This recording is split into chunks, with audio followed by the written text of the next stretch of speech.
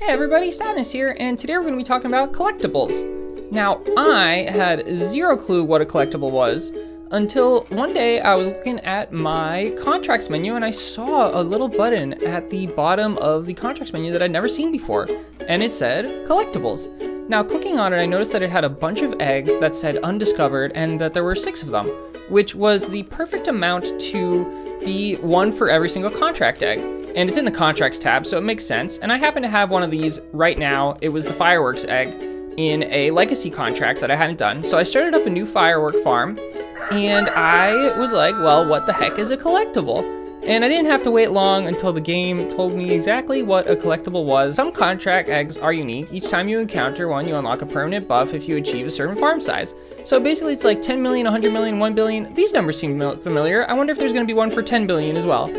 And it was basically the equivalent of trophies for the contract eggs. And instead of giving soul eggs and prophecy eggs, it seems like they give boosts. So the firework egg seems to give percent earnings bonuses. And I was right, there is one for 10 billion and it is a 5% earnings bonus. So that was pretty exciting. And then I was like, okay, well, I wonder what the rest of them are gonna be. But first I had to get all of the achievements for this one. So I went in ahead and I waited several hours and then I got enough tokens so that I could boost, and I launched off a bunch of boosts. And then now that the boosts were gone, I noticed that, well, first I noticed that I had to change over my IHR set. It was being used on a different contract farm, so I had to go to that contract and disable them. But when I came back, I had 3 check marks there. And I was like, those check marks look like the gold check mark completions.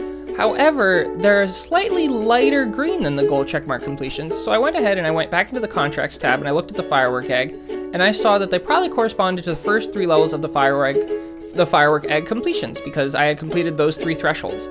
So I went ahead and I clicked on them and I was right. So it was plus 1% earnings for this first one.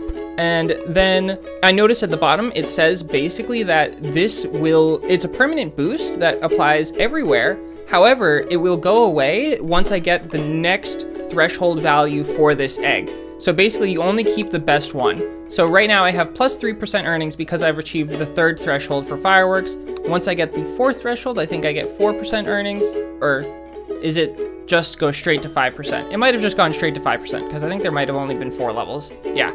And so now, while this time lapse is going of me slowly getting to 10 billion chickens so I can collect the last fireworks egg, let's look up what the other eggs do.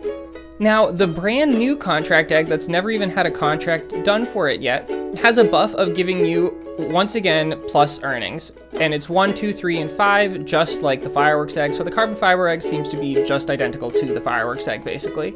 Next up was the chocolate egg, which seems to be a lunar equivalent. It's 25% away earnings, then 50%, then 75%, and then plus 100% away earnings, which will be really good for a lunar siege. If only I had a chocolate egg that I could max out before my lunar siege, but I'm gonna do my first ever lunar siege probably tonight. Anyways, next up is the Easter egg, which gives you an increase in internal hatchery rate from 1 to 2 to 3 to 5%. A 5% increase in internal hatchery rate is actually a really big deal, so that's kind of crazy that they introduced that. Next up is the pumpkin egg, which gives you shipping capacity increases, 1, 2, 3, and 5% once again. And that's really cool. I'm shocked that they're giving you such good boosts for these eggs. And last up is the water balloon, which gives a permanent decrease in research cost, which is once again insane. It goes from 1 to 2 to 3 to 5%. Now 5% of course isn't that much, but I wonder how it works with like the cube, the tier 4 legendary cube on enlightenment egg. If you have it at like 150%, it makes things cost virtually nothing. I wonder if you can actually get the costs of things down to 0% with this. But either way, so those are the 6 eggs and their rewards. And I can't wait to collect all of these different collectibles. It's been a long time in the game since I've had something like trophies. And it's really cool that they finally introduced trophies for all of these contract eggs that we never had under the guise of collectibles. And they've got the beautiful pun, the collectibles pun. And yeah, it looks like that's about it. And we are achieving the 10 billion now and collecting our 5% permanent boost to earnings. Anyways, that's all I have for today, everybody.